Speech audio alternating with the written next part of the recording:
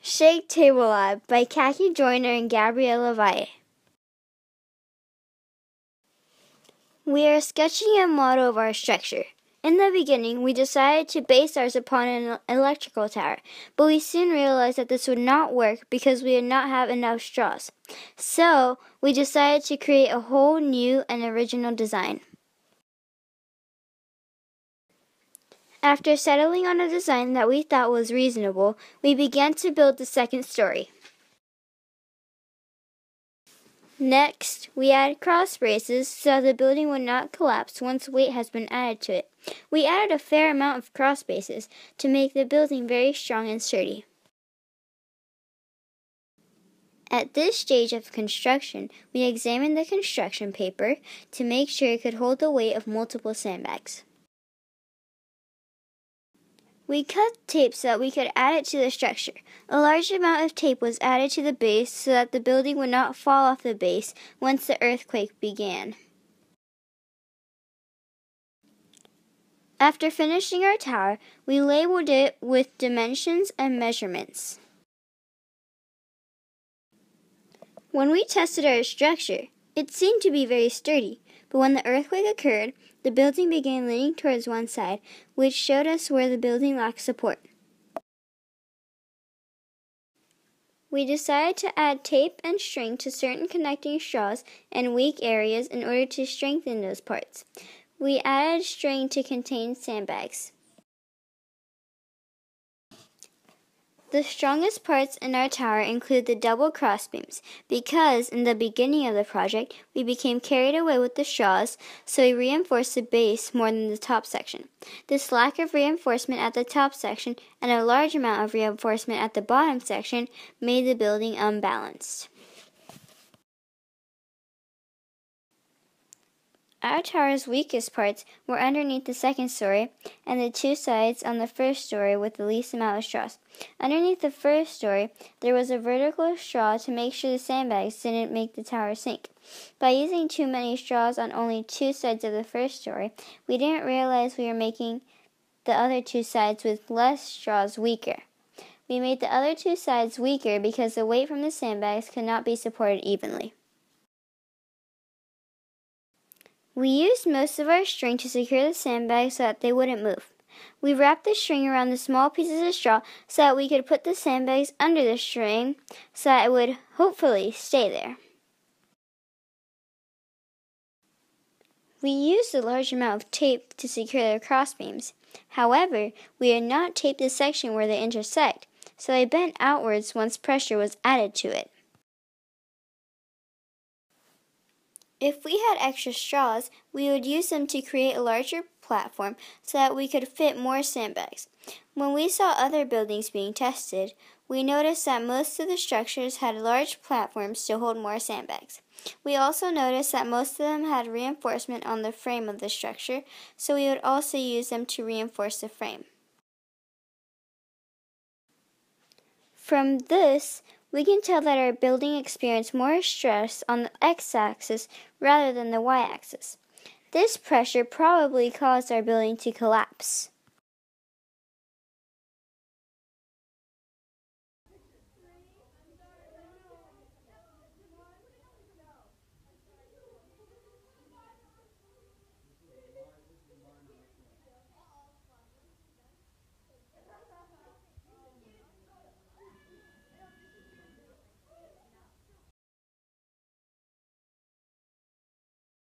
Yes, we're ready to rock! 2, 1, go! Oh, shoot. The legs. Oh, boy. Oh, my gosh. Whoa, this is... Oh, it's coming off. Oh, it's sticking out.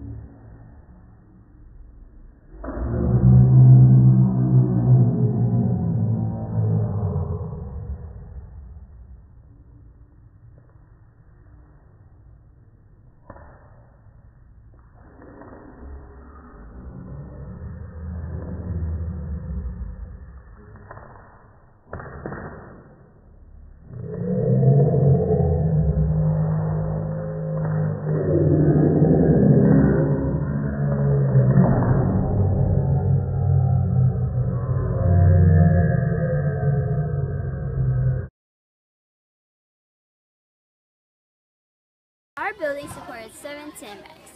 Our building failed because of the double cross braces. We did not tape them, so they broke apart when we added another sandbag to the top. I would want to make the base a little bit larger, and I would also want to slant the bottom story slightly so that it would be much stronger. I think that I would also want to secure it better with tape. I learned that the base is the most important part. The reason why I think this is because our base seemed to be very strong. However, it was the base that broke. We thought our base would be fine, but as soon as we started adding weight, the base became weaker and weaker. I like that we had different challenges to defeat. For example, I enjoyed the fact that we had to survive a minor and a major earthquake because it showed us the difficulties that real architects have to go through. I also liked working with my partner.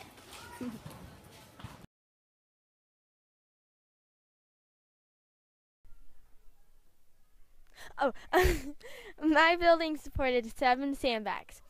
Our building failed when we decided to put another sandbag on the second story of the building because the platform where we were supposed to put our sandbags on was not large enough. If I had extra straws or got to rebuild my tower, I would use them to make a larger platform to support more sandbags because in the test, that is where our building collapsed.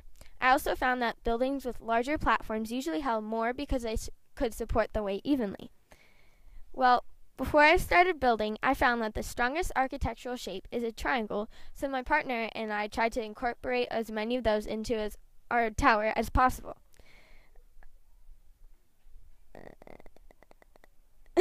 Okay. Unfortunately, now that I look back, I realize that using a lot of straws to make so many triangles on only 2 sides of our tower makes the other 2 sides very weak instead of evening out the triangles to make a more equal balance for the weight. One of my favorite parts of the project was building with my partner and actually having fun while researching and learning about architecture and buildings as well as earthquakes.